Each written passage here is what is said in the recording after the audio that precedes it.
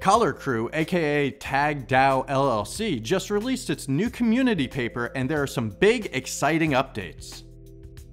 Let's start with the liquidity event. 80% of all rewards will be going to the individual staker or farmer. This is great news because there are typically more stakers than farmers, and this update entices more people to participate. As we already know, farming will yield twice the tag rewards as staking because when you farm, you're combining pairs of 2 tokens. That said, the pairs that you'll be able to use from day one have changed dramatically. Instead of just tag and collar, CP 1.5 announced the following pair opportunities. Eligible pairs are collar and eth, collar and hanu, collar and tag, tag and eth, and tag and hanu.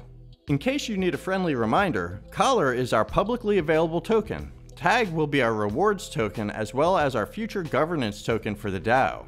And Hanu, which you really should become familiar with, is our strategic partner Goji Crypto's publicly available token. Speaking of which, CP 1.5 has formally announced what we have all been waiting for, the big bonus rewards. The liquidity event will run for 120 days. During that time, your rewards will be doubled.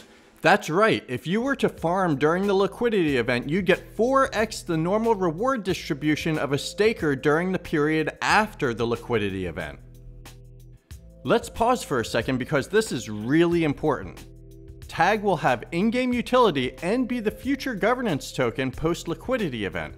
Here's a graphic to represent the overall tag distribution over the next 60 months. Don't miss out on the opportunity to load your bags with cheap tag because this token is the future of our ecosystem. Let's move on and see if we can find any other Easter eggs. So in CP 1.4, it talks about Tag DAO LLC's main project, which is of course CollarQuest, and of course its primary assets.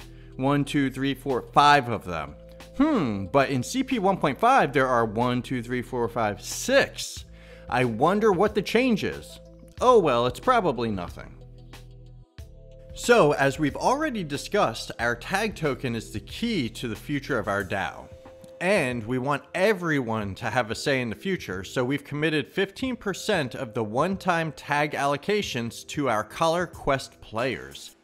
That means that not only can you receive tag through participating in our liquidity event, but you'll be able to win it right within CollarQuest. A large portion will also be committed to the DAO treasury, which you control, so you can vote in the future to return more tag to be rewarded in the game, or be used for any other purpose that's put to vote by the DAO. The next update is related to the minting of Sparkies. Our NFT marketplace is on the way. Be sure to subscribe to this channel so you can stay tuned for updates about that. We've voted to allocate 1.25% of Sparkies from each of our 4 NFT release phases for future strategic partnerships.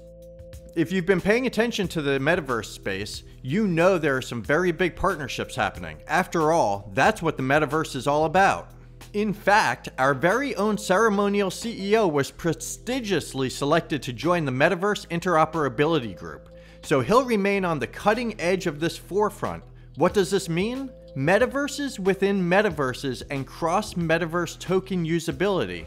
You see, the value of our tokens will go far beyond just the Collar ecosystem alone. We'll have widespread utility.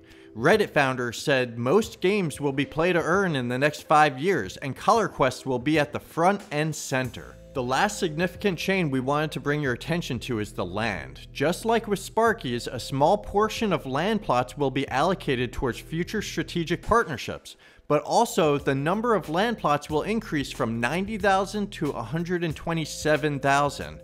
This will allow more people to own land where they can house their Sparky, run real-world businesses, host minigames, and much, much more.